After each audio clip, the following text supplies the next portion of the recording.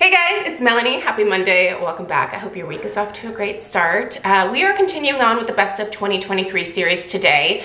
Last week I shared my skincare favorites from the previous year, and today I want to share the 5 skincare devices that I used the most consistently in 2023 and that I think for me personally made the biggest difference in the overall look of my skin. So the tone, the texture, just the feel of it. So that is what I am sharing in today's video. If you missed the skincare portion, I will be linking that in the description box down below. I will also link all of these devices down there. Well, one of them is now discontinued. You'll know which one I'm talking about if you've been following my channel for any amount of time. But the remainder of these devices are currently still available. So if you are interested in incorporating any of these into your routine, they'll be linked down below. Definitely go read up a little bit more about these particular devices. Read up other people's reviews. I think that that's always helpful as well. So yeah, check the description box. She's a plethora of information. But for me, skincare devices really kind of go hand in hand with just like my skincare products. So like the cleansers, the toners, that kind of stuff. For me, devices are a step that I incorporated or started incorporating a few years ago. And I really do think that they have made a difference in terms of helping me age a little bit slower. I don't know that any of these devices have really like turned back the hands of time. And I'm only 45, so I'm really not that old, but my own personal goals with my skincare routine, whether it's with the actual, you know, like skincare products or whether it's with the devices, is just to kind of slow down the aging process. Like, I'm not trying to halt it altogether. I think for me personally, just with my head, I have a really hard time keeping up with the passage of time.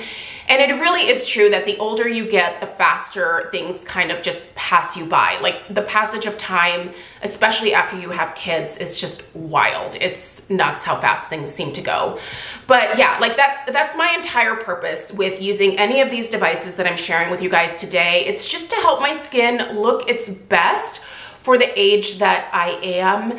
I think I'm lucky in that because I did start to take care of my skin about, it's been about 10 years now that I've really been into skincare. I think that I have definitely made a lot of progress, and honestly, I did reverse some signs of aging in myself. With the use of skincare and devices. I've definitely improved the overall tone and texture of my skin. I don't have nearly as much textural issues. My pores look so much smaller, and I think that is thanks to not only the skincare but also the devices. So for me, it's kind of a two-pronged approach, and again, I'm not against aging. I will tell you, the only in-office procedures that I have done at the med spa that I go to is I have Xeomin, and I do get that 3 times a year. I've been getting Xeomin now for several years.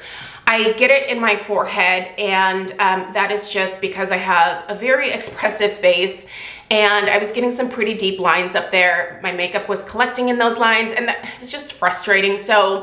But I've noticed that the longer that I've used Xeomin, like I used to have to go 4 times a year, you know, basically like every 3 months essentially. But the longer that I've gotten the treatment, the more I think my muscles have kind of atrophied, if you will, and I can go longer between the injections. I also get Xeomin injected into my masseter muscles. That is not for beauty reasons at all. That is because I am a teeth grinder and clencher, and I have destroyed not only my teeth that way, but also I was starting to impact my gums. I do have some gum recession that's taking place, and it is a result of the grinding, and that is something that I will have to address in the next couple of years. So bummer. I would say if you are still younger and you are a constant clencher and grinder, if you at all can get your insurance to cover the talks for you in your masseter muscles, or if you have the budget to pay for it out of pocket, it is something that was like such a game changer for me. I no longer have tension headaches. I no longer have that tension in my jaw. I definitely had a lot of bulkiness here that is no longer present because, again, you know, tox will atrophy the muscles. So that's kind of the whole idea. It does not affect the way that I eat. It doesn't affect the way that I chew or anything like that. I can still do all of those things. I just don't have the urge to clench and grind the way that I used to. So anyway, those are the only in-office procedures I've had done. Several years ago, I had some sebaceous hyperplasia treated with plasma pen. But other than that, like I haven't done any lasers. I haven't done Morpheus. I haven't done any in-office peels or anything like that. I've just been tackling everything at home, and that works for me right now. I'm not opposed to further treatments at some point in the future. In-office treatments are going to be a lot more aggressive. They are probably also going to give you more substantial results. So for me, using the devices now, while a lot of my like issues, which I mean, does it really matter in the grand scheme of things? And probably not, but I don't know. It's something for me to do. It's a hobby. It's my thing. Just get off my butt about it. But I do think that these at-home devices have done a good job at, again, slowing things down and kind of putting off in-office treatments a little further into the future for me. So anyway, I'm a big proponent of at-home devices only if, and seriously guys, really think about whether you want to take the time to use these properly. If you're not consistent, if you're not willing to use them according to the instructions, then I wouldn't waste my time, because there's nothing worse than spending, you know, $300–400 on a device and then being excited about it for a few weeks and then realizing, oh man, this is really time consuming. I have to do this. I have to do it either every day. I have to do it 3 times a week. I have to do it for 10 minutes. I have to do it for 20 minutes. If you are not the type that can sit still, if you just don't have the time for that, if you have young children or you just don't have the patience for it, then don't use devices.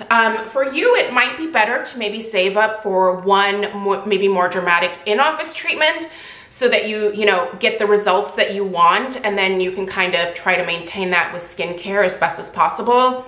But yeah, if you don't have the patience for these devices, don't invest in them. There's nothing worse than having hundreds of dollars of at-home devices sitting in a cabinet in your bathroom unused, with you just looking at them periodically going, ooh, that was a lot of money that I blew on something that I have no interest in actually using. So I think that's really important if you're thinking about investing in any of these devices. If it's not in your personality or your DNA to want to take the time to do this stuff, just, you know, don't waste your money. Stick with the skincare, and like I said, maybe save for a more dramatic in-office procedure. So that would be my own personal path if I didn't have the patience for this stuff. But I believe in taking the time for self-care. It's really important to me. It helps my mental health, and yeah, I make the time for it.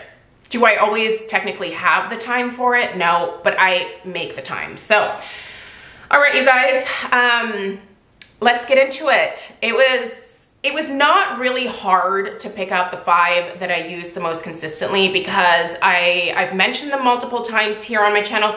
I think there's one that I don't think I talked about very much last year at all, but I did use it at least once a week, and I'll save that one for last. I'm gonna get started with the most used. So these are essentially from like daily to like multiple times a week, and then down to like maybe like once a week type of situations. Daily. It's my Clarisonic. You guys, I still live for this particular device. I know there are a lot of people out there who do not believe in cleansing devices, especially the Clarisonic. This really got a bad rap from a lot of people, but I've been using this since 2011. I've been through a couple of these devices, and the company is now defunct, which bums me out. I did purchase a bunch of the replacement heads before they went under. So, and I do have 2 of these devices. I have a like travel Mia one, and then I have this Clarisonic Smart Profile.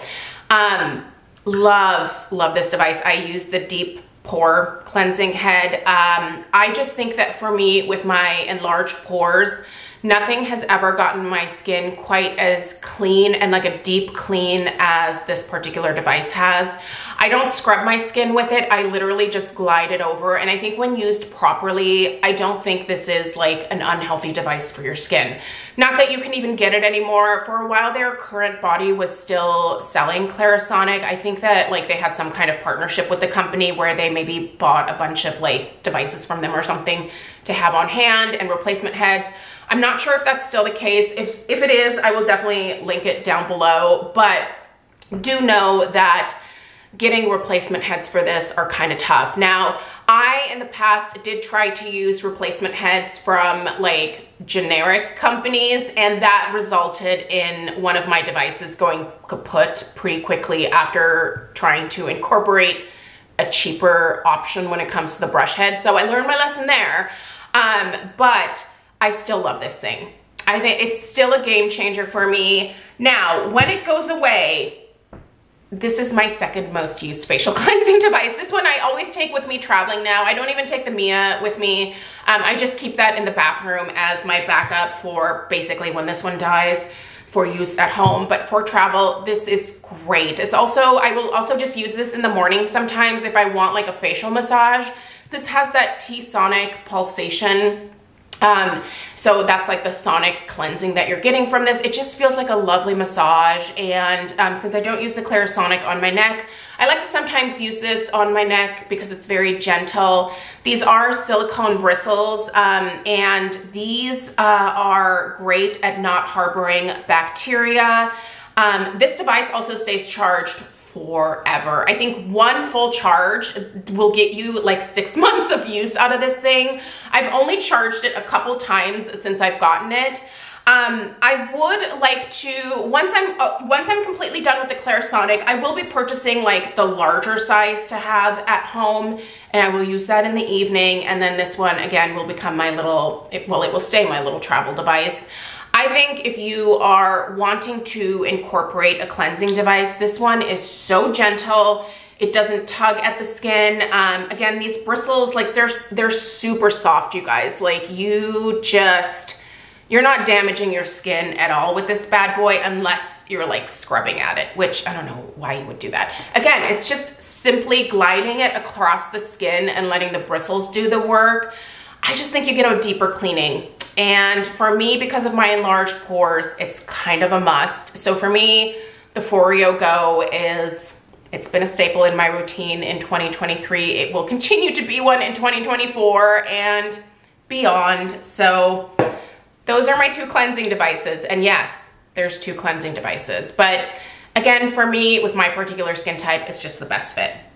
All right, the second most used type of device, and I am so consistent with it, is my red light therapy. This is my beloved Mito Pro. I do have a video about red light. I have several videos on my channel about red light therapy. I do have a discount code for this one. I've also been using the iTheraU device as well. I like that device. I have that one hanging up right now. People have been asking me what the difference is between the two. They both have the same wavelength of lights. I think the construction of the Mito is a little bit, like this one just feels maybe slightly more well-made. It's definitely heavier.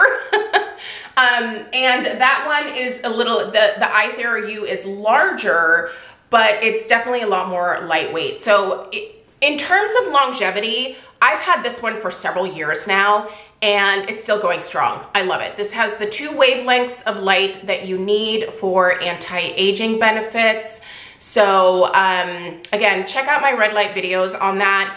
But I use red light therapy almost every single day. There may be a couple times during, I'm just gonna set this down because it's kind of heavy. Another thing I wanted to say about this is like I mentioned, I've had it for several years. So I know that in terms of like the lasting power of I think that's important. So I can tell you this one has held up beautifully, and I've had it for several years now. No issues with the bulbs.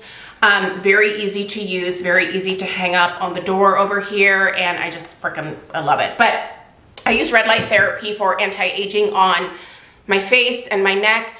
I have started using it because, as you may be familiar, if you're following me, last year towards the latter part of the year, I was experiencing hair loss. That was a combination of hormonal stuff as well as some severe anemia that I was not aware of. Anyway, the red light therapy combined with a lot of the like other topicals that I've been using have really helped my hair to rebound. I have a ton of new growth. There's a lot of research behind red light therapy and it promoting hair growth, so something worth looking into if you're struggling with that. So my routine is in the morning after I apply my Isntree Green Tea Fresh Toner, I will come in here after about 20 minutes. I want that to fully absorb. I come in here, I sit in front of either the Mito or the iTheraU device, and I will do about 10 to 15 minutes depending how much time I have. And I'll sit there and I just meditate. I close my eyes, I sit in front of the device for my face, and I let it go. And then afterwards I go into the bathroom, I finish my skincare routine really quickly and then get ready for the day. In the evening, I will then also come back in here and I will treat my scalp. So what I do is I sit with my back to the device for about, I would say like 8 minutes or so. Then I will do the side of my head for about 5 minutes, another 5 minutes over here. And then I also will bend my head down just because I have it hanging on the door over here. Like, this is just the way that I do it. And I sit on my exercise ball, which I'm sitting on right now. That's why you see me bouncing around. Sometimes it's an exercise ball. I don't sit on a chair. But yeah, and then I will treat the top of my scalp as well. And you guys, it's been so great for helping me regrow my hair. I do that not necessarily every single day for my scalp. For my face, again, I try to do every single day. But for my scalp, if I get like 4 or 5 days a week, then I'm doing pretty good. You don't want to overdo it with red light therapy, which is also why I kind of break it up between doing my face in the morning and my head in the evening. You typically don't want to exceed around, I think, 25 to 30 minutes of red light therapy. Not that I think necessarily anything bad is going to happen, but it starts to be kind of mute after that point. So there's only so much red light that your body can absorb, essentially. So anyway, I love red light therapy. I'm a huge believer in it. I will never not use it. I also have a mat that I use on my body as well. So if you're getting in your mid-40s and you have aches and pains, I use my red light therapy for my backaches quite frequently. If I'm dealing with leg cramps, sometimes I will just, get out that mat and whatever, calf is freaking out on me in that moment. I will just kind of lay my, my leg on top of the mat, the red light mat, and, just kind of let my calf muscle relax that way for a little bit. But it really is fantastic for a whole host of issues. So if you are dealing with anything, look into whatever your condition is, and then, also combine that in your Google search with red light therapy and see if there's some evidence for whatever condition you're dealing with and the benefits of red light therapy. For me, it's been a game changer. I will never not use red light therapy. I would love to have like a whole like setup that I can just stand in front of. And I still have goals of doing that. You can, purchase stands. I so believe in it, and it's something that I want to use for the long term. So that is something that I'm saving for and wanting to invest in. I had a pretty good savings set aside for that, but there were some family issues that came up, and so that money needed to be used for something else, and that's fine. But I have started the process of resaving for that particular like full body device. I just really think that it's really important to me to incorporate that into my overall health routine. So we're back to saving for that. All right, next, it's microcurrent. I used to really enjoy EMS, but I found it to just be a little bit aggressive.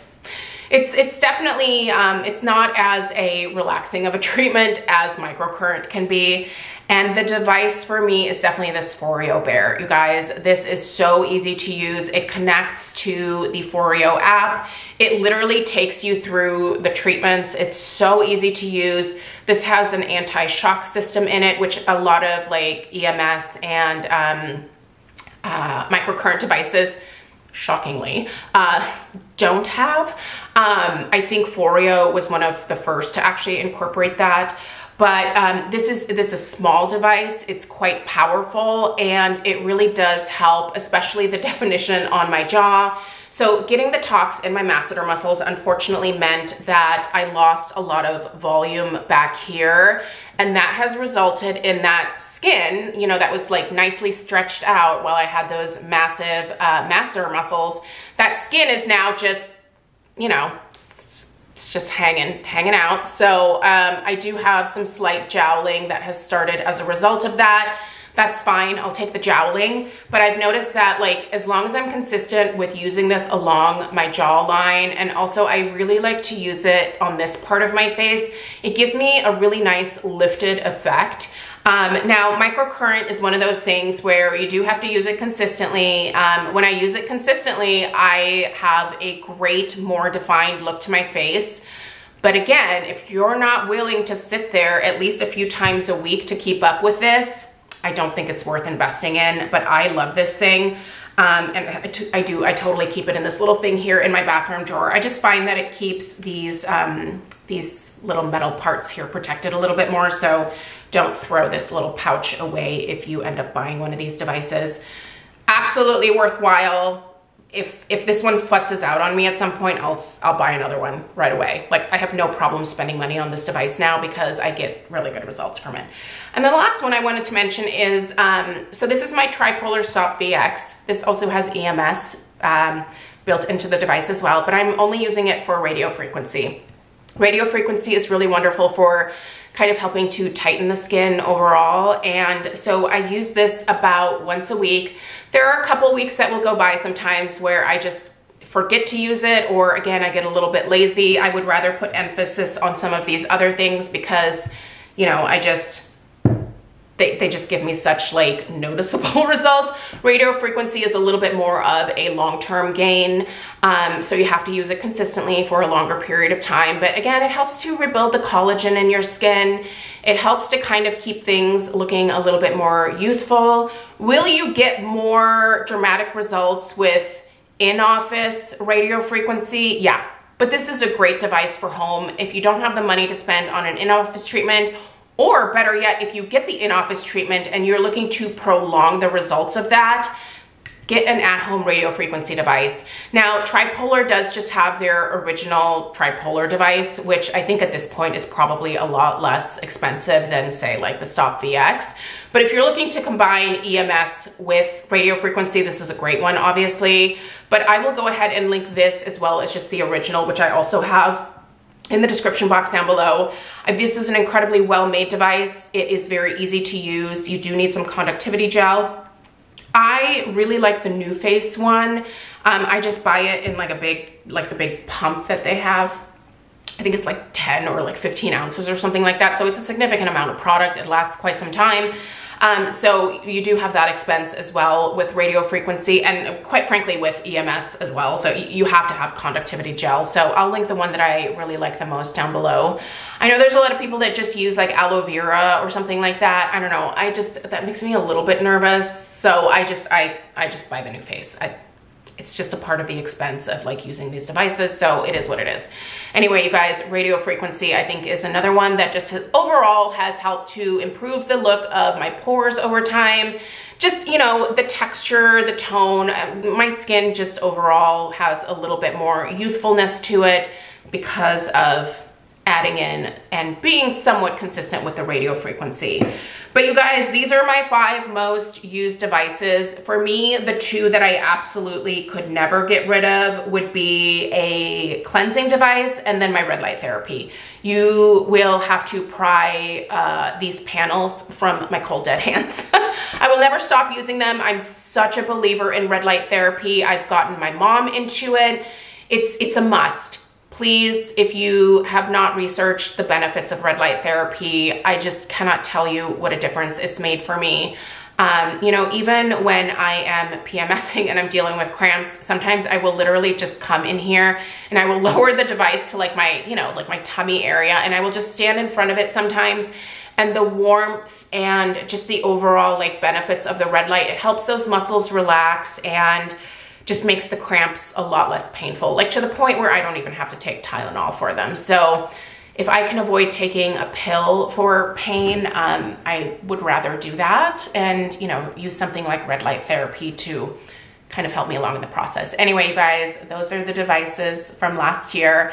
Let me know if you are a skincare device person or if you're not. If you're not, let me know why. Usually I think it's because people just don't have the patience for it, but if you have another reason, definitely let me know. But check out the description box. Go read up about these devices if you're interested. They have definitely been worthwhile for me. So, all right, you guys, thank you so much for taking the time to tune in for this video. If you found this video helpful, give it a thumbs up for the algorithm gods. Subscribe if you're new, and I'll see you in the next one. Take care. Toodaloo.